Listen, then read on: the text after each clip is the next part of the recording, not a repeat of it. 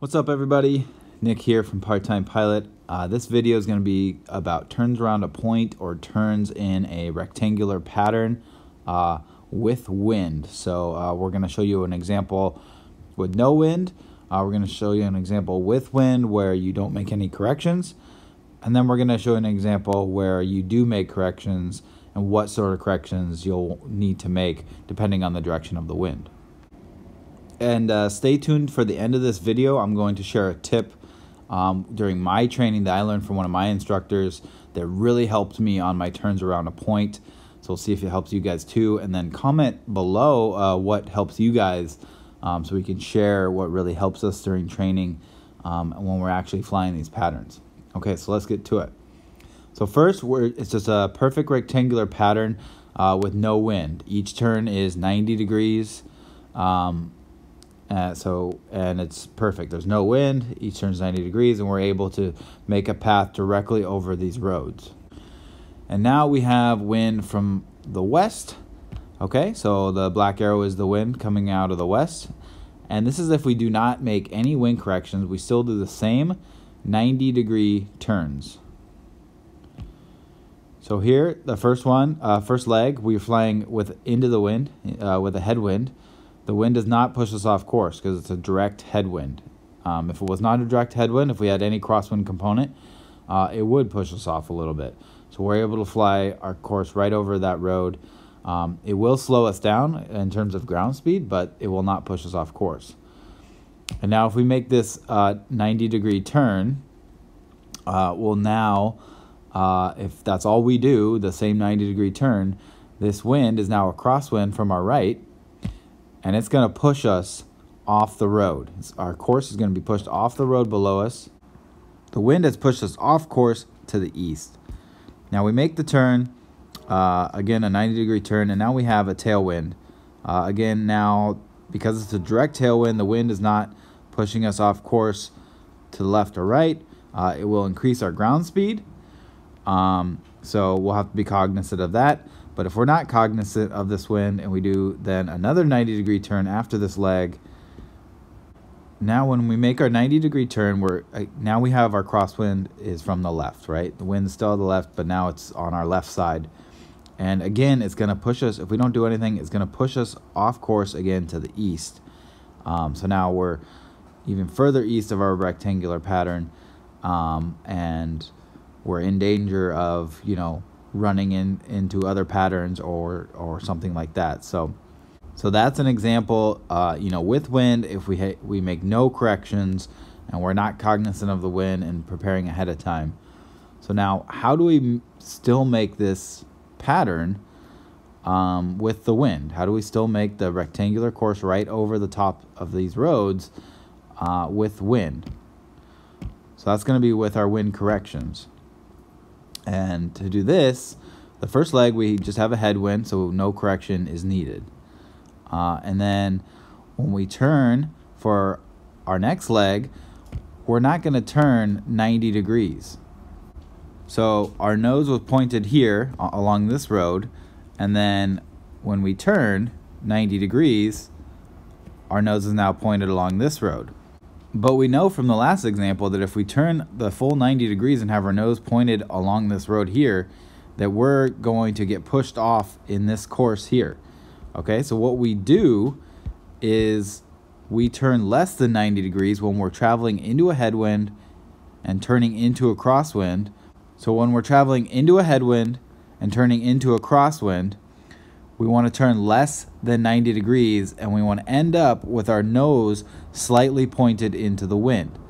What this is going to do is it's going to counteract the wind pushing us this way, and it's going to keep the course of our travel right along the road where we want it to be. Okay, so we're slightly pointed into the wind by turning less than 90 degrees so that our nose does not end up along this road, but it actually ends up into the wind, and we call that a crab. Okay, we're crabbed into the wind.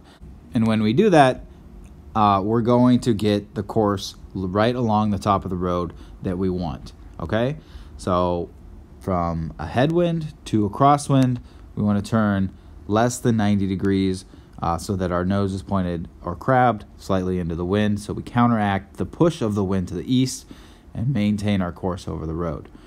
Now, when we turn into our tailwind, we're going to have to turn greater than 90 degrees to get our nose onto the road. Because it's a tailwind, we know that it's not going to push us to the left or the right, so we want our nose directly on the road so we can travel straight down the road. So it's going to be a turn a little bit greater than 90 degrees, and then we can travel, there's no correction needed, and we can travel straight down that tailwind.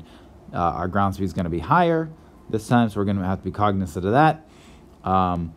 And then now when we get to the next point, we're again turning into a crosswind. This time the crosswind is going to be to our left. So when we turn, we're going to want to, whereas before when our crosswind was from our right, we went from a headwind to a crosswind. Now when we go from a tailwind to a crosswind, we're going to have to turn more than 90 degrees. So we travel down here on our tailwind, and then if we make a turn of 90 degrees, our nose will be pointed along this road. But as we know from the example before, when we made no correction, that pushed us this way off to the east, off our road. Okay, so we don't want to do that. What do we want to do? We want to crab into the wind. You always want to crab into the wind. So now, since our wind is on our left, that requires a turn more than 90 degrees. Okay, so 90 degrees would be to here, and then more than 90 degrees to crab our nose into the wind, point our nose into the wind, again, to counteract the wind pushing us to the east. We want to point ourselves into the wind and counteract that push. So when we do that, when we point into the wind, we counteract that push, and we're able to travel right along the road, right above the road on the course that we want, because again, we've pointed our nose, we've crabbed into the wind by doing a turn greater than 90 degrees. So you're probably thinking this is a lot to think about while flying, and if you're doing turns around a point, like let's say the point's right here, and you want to make a perfect circle kind of around this above these roads, right? A very easy way to do this. Now, if the wind again is still from the west, a very easy way to do this where you don't even have to think about the wind. You don't have to know the wind direction, because it's hard to know exactly the wind direction at all times when you're up flying. So an easy way to do this, which I learned from one of my instructors, is to pick a point.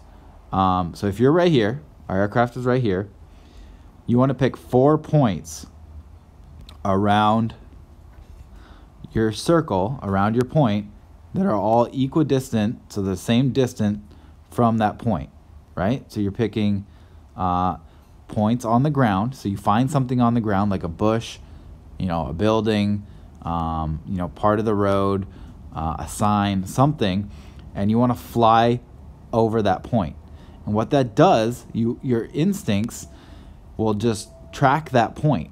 So if you're flying here, you're flying along here, and you're getting away from that point, you're going to turn the nose to the west, because you can just feel that the wind is pushing you off that point. So you're going to be like, oh, I need to turn to the right.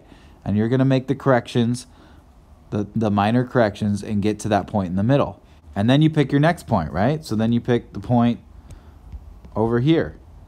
And again, you want to track to that. So if you start your turn and it starts pushing you in like this, again, you want to track, you want to turn the opposite way, so you track that point. And what this does is, when you just focus on those 4 points along the ground, you just instinctively make the corrections at real time, and you don't even have to know the direction of the wind. Yes, it's good to know the direction of wind. Yes, it is smart to always be cognizant of the wind direction. But for turns around a point and for maneuvers like this helped me immensely. So you guys should really try this out in your training. Bring it up with the instructor. Make sure they're okay with that. Obviously, they have the final word, your flight instructor, on what you do for your training. But if it works for you, it worked for me. And like I said, comment below what works for you guys. If you guys have any tips for fellow student pilots.